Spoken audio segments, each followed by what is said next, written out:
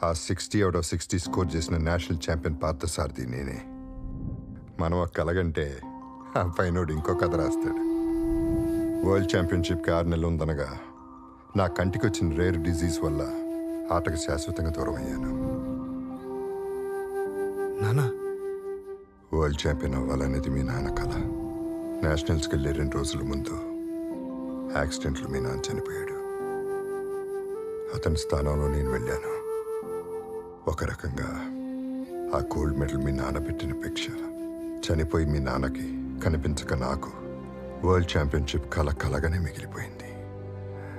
ఇంకా నా లైఫ్లో ఆశ్చర్యం లేదన్నప్పుడు నేను చనిపోదాం అనుకున్నాను. కానీ అప్పుడే చెట్టంత కొడుకుని పోగొట్టుకుని మనవడి కోసం బతుకుతున్న మీ తాతయ్య గుర్తొచ్చాడు. అప్పుడు అనిపించింది ఇంకొకడికి జీవితం ఇవ్వటం కదా జీవించటం అంటే అని. నీ వీడియోలన్నీ దగ్గర నుండి చూశాను. మీ నాన్న గురి నీకు వచ్చింది, ఆ గురి పోకూడదు. మీ తాత చివరి శ్వాస వరకు కన్న కళ నిన్ను వరల్డ్ ఛాంపియన్ చేయటం. నేను నిన్ను ఛాంపియన్ చేస్తాను. సంకల్పం ఉంటే సగం చావు నుంచి కూడా లేవచ్చు పడదు. ఇదే ఉంది చిన్నది, వదిలే, నేను చూసుకుంటా.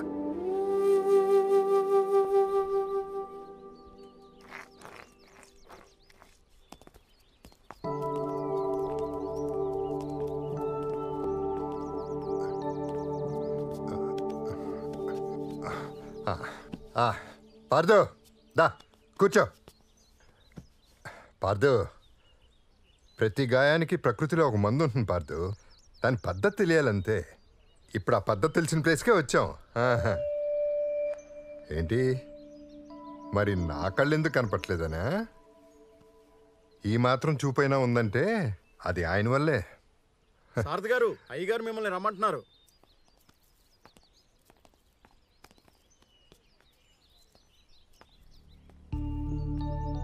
సారథి, బాగున్నావా?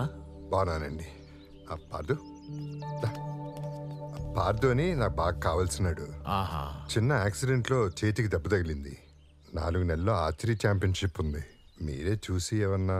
రా నాయనా.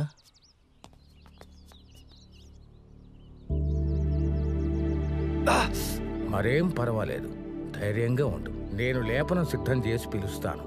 మా సారథితో మాట్లాడి చాలా రోజులైంది. ఒక్క 5 నిమిషాలు బయట ఉండు నాయనా.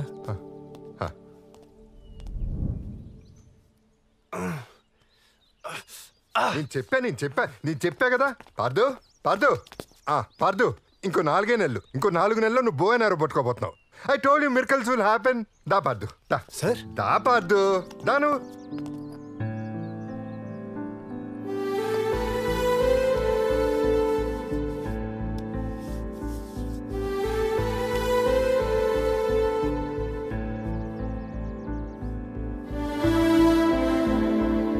ఈ కట్టు నువ్వు 4 నెలల వరకు కదిలించడానికి వీల్లేదు. ముఖ్యంగా మందు జోలికి పోకూడదు. జాగ్రత్త. నేను చూసుకుంటా సార్, నేను చూసుకుంటా. రా పార్దు, దా.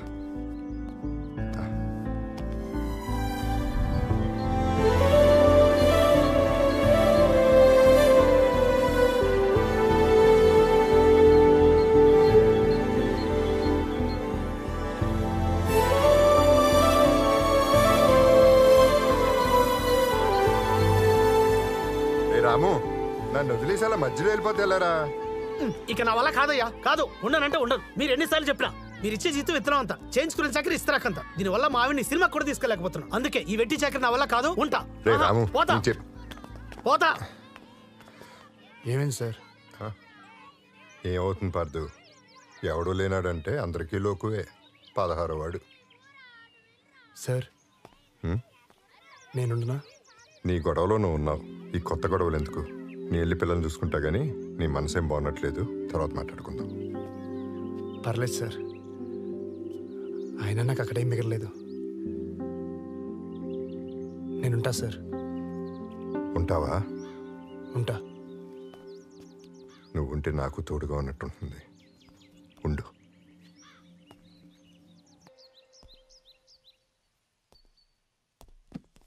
ఎవరు కావాలి సార్? రితిక ఉందా? ఆ మేడం వాళ్ళు ఇల్లు ఖాళీ చేసి వెళ్ళిపోయింది సార్. ఎక్కడికి వెళ్ళారు? ఏమో తెలియదు సార్.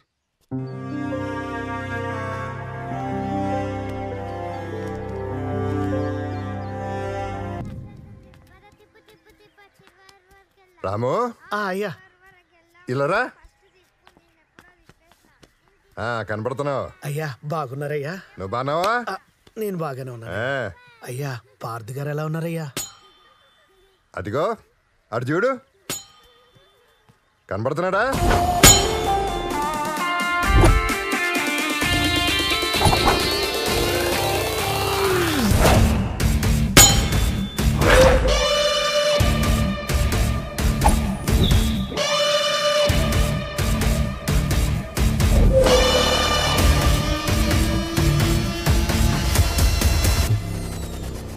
కనపడుతున్నాడయ్యా. ఆ రోజు రాయిలా కనిపించాడయ్యా, ఈరోజు ఓ అద్భుతమైన శిల్పంలా కనిపిస్తున్నాడయ్యా.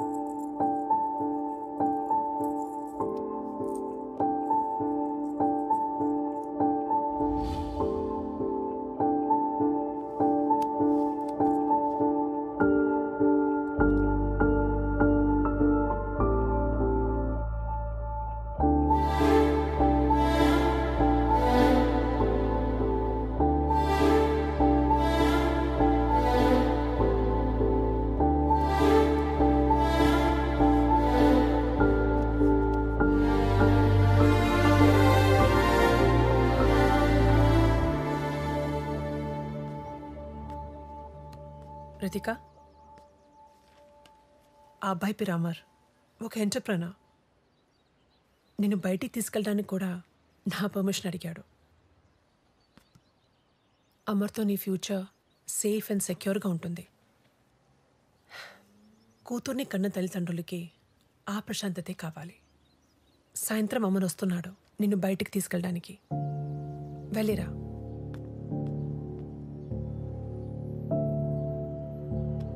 పార్థన్నా, ఎందుకంత డల్గా ఉన్నావు? ఏం తింటారా? నీకే కావాలి? బిర్యానీ కావాలి. నాకు చికెన్ బిర్యానీ కావాలన్నా. నాకు చికెన్ 65 కావాలన్నా. Are you okay? Is this place okay, Ritika? Hello, Ritika.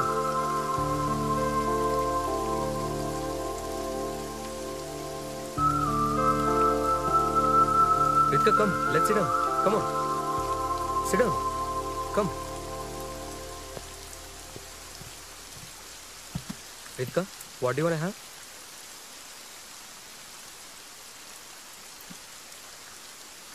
Ritika, I don't consider your past.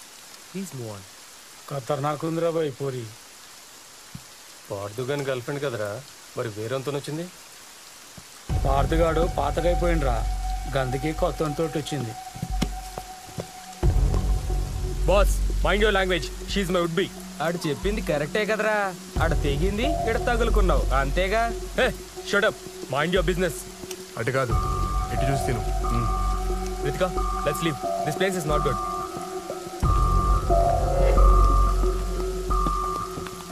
ఇట్లుంటే ఇద్దరేంది 20 మంది అయినా పడతారు.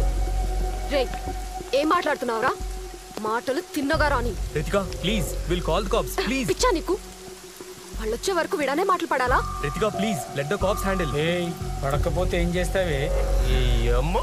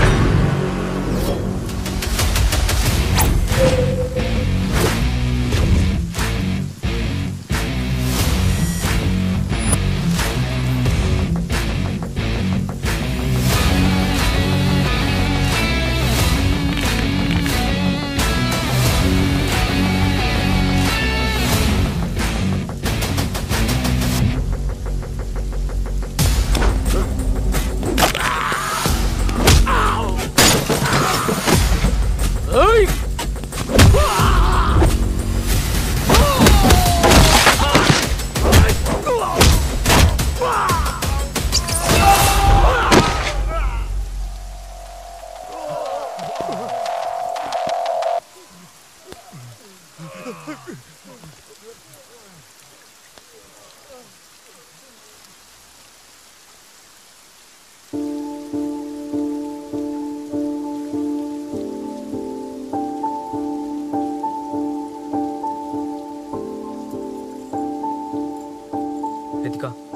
hey, your bracelet. Take it.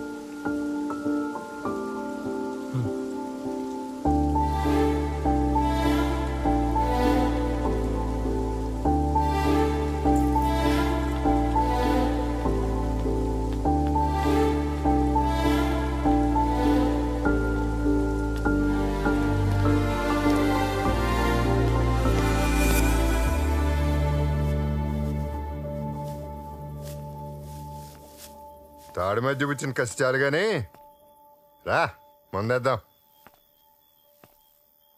ఆశ్చర్యపోయి ఉంటావే, నేనేంటి మందామంటున్నానేంటని. ఎప్పుడు ఆపాలో తెలిస్తే తాగొచ్చు పార్దు, తప్పలేదు. వాగే.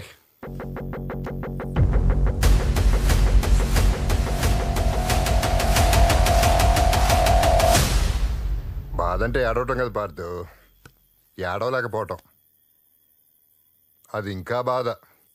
మొత్తం వాగే. ఏం చెప్పమంటారు సార్? ఎవరైతే నా పక్కన ఉంటే ప్రపంచం గెలుస్తారనుకున్నానో వాళ్ళే దూరం అయిపోతున్నారు. ఇది నా తప్పో అలవాటో నా తలరాతో అర్థం కావట్లేదు. నా చిన్నప్పటి తల్లిదండ్రులు చనిపోయారు, తాతయ్య వెళ్ళిపోయారు. నా చేతిలో రితికను దూరం చేసుకున్నా. ఈ బాధ ఎలా చెప్పాలో కూడా నాకు అర్థం కావట్లేదు. అడకుల్లో ప్రేమ వచ్చింది కదా సార్, చులకనా చులకను సార్ నాకు. నేను 100 మందికి నచ్చక్కర్లేదు సార్, కానీ నన్ను ఇష్టపడే ఒక్క వ్యక్తి కూడా నన్ను వద్దనుకుంటే ఇంకా నేను గెలిచేది దేనికి సార్? సిన్సియర్గా చెప్పే సారీ ఎంత కోపానైనా కరిగిస్తుంది. సారీయా? ఎవరికి చెప్పాలి, ఎలా చెప్పాలి? అయినా ఎవరైనా వింటేనే కదా. తన లైఫ్లోకి ఎవరు వచ్చేసారు సార్. నేనన్న మాటలు ఇంకా బాధపడుతుంది. It's a dead end sir. ఏం చేయాలో డిసైడ్ చేయి. ఏం జరుగుతుందో నువ్వు డిసైడ్ చేయకు. ఇన్ని చెప్తున్నావు కదా, అమ్మాయి జీవితంలోకి ఇంకోటి వచ్చాడంటున్నావు కదా, మరి అమ్మాయి దగ్గర నువ్వు ఇచ్చిన బ్రేస్లెట్ ఇంకా ఎందుకున్నట్లో?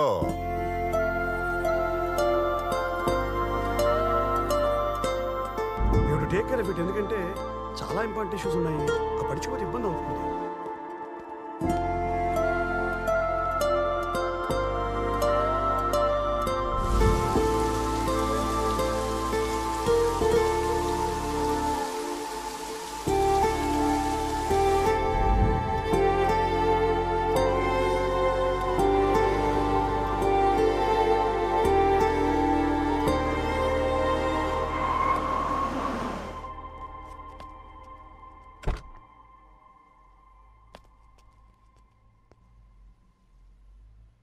నేను దాకా రితికంత డల్గా ఎందుకుందో నాకు తెలుసు, కానీ నేను అమర్తో బయటికి వెళ్ళొచ్చాక పోగొట్టుకుంది ఏదో దొరికినట్టుగా చాలా హ్యాపీగా ఫీల్ అయిందయ్యా. అమర్ నచ్చాడేమో అనుకున్నాను, కానీ నువ్వు కనిపించావని అమర్ చెప్తే తెలిసింది. తన ఆలోచనలో పార్థు ఉండగా పక్కన నేను ఉండలేని అమర్ వెళ్ళిపోయాడయ్యా. పార్థు, నువ్వు మారేవలేదు నాకు తెలియదు, కానీ నా కూతురికి ఏ కష్టం రాకుండా చూసుకుంటాను మాత్రం తెలుసు. మా ఇంట్లోకి రావడానికి ఒప్పుకుంటాను, కానీ నా కూతురు జీవితంలో నువ్వు మళ్ళీ రావడానికి రీతికి ఒప్పుకుంటుందా? అది నీ చేతుల్లో ఉంది.